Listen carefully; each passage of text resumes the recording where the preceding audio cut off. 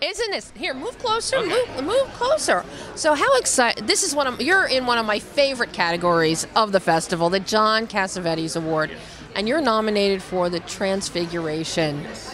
How exciting is it for you and the importance of the Cassavetes Award to be in this category? I mean, it's so great to be acknowledged and to be nominated, and it's an amazing category because it's us little guys who are way beneath the budgets of a lot of the other movies that are being nominated. And it's great to get that kind of acceptance from the larger community. Now, what led you to the making of the Transfiguration and becoming filmmakers? Was John Cassavetes an influence on you? Absolutely. I mean, he was an enormous influence on me, and seeing his films and seeing this kind of personal vision was very influential on me making a horror movie that actually has a very personal vision involved in it. And in terms of this was my first film, and this was the amount of money we could scrape up and pull together to make it. Okay, and you said something very important. Your first film, scraping up money. So how was that experience for you? Oh, it's always fun. No, we spent a long time trying to get money together, and we were really lucky finding someone in the end who believed in the film. But it was a hard journey to try to get that money and get someone to believe in someone who hasn't done it before.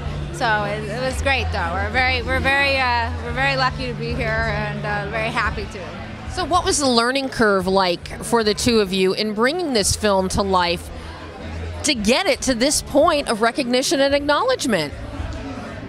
Big learning curve for me. It was my first film. I made a proof of concept short, so that kind of took me through directing a movie the first time around, making the proof of concept. We worked with a lot of the same crew on the proof of concept that we worked with on the feature, so it was kind of like doing it over again with them, so that part was fun. I mean, I was ready for the writing and the making and the editing. I wasn't ready for the selling of it, and talking to you, and that is really the hardest part. I'm an introvert, so it's very terrifying.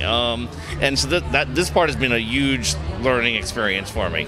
But hopefully I get to make another one and get to try it again. And what about for you? Oh, it's that diving in there and trying to make things on a low budget and figuring out how to keep everyone alive and going during the shoot.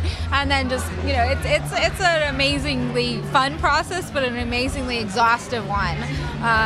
But it's not my first film, so I've been doing this for a while. But it was pretty fun. It was pretty awesome doing it with him because we are a couple, so it's a very fun experience to work with. So was there a lot of hand holding here for this first-time director?